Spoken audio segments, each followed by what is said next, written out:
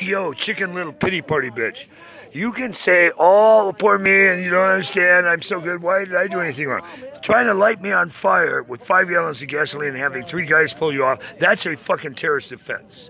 The fact that you were always fucking everybody in the neighborhood and couldn't show up for one fucking coffee appointment on time would be strike 2, 3, 4, and 79. The fact that you can never apologize for any of that horseshit means you haven't grown a fucking inch, you just got a lot fatter and a lot stupider, bitch. Get off your lazy ass, get over here, or if you ever call me again, I'm gonna have your fucking fingertips set on fire. I'm not joking. I've been waiting here 3 hours in the hot sun. I don't give a shit if you're rehab on your deathbed. If you're not here in the next 10 minutes, if I ever hear from you again, you're getting my foot square up the ass, bitch.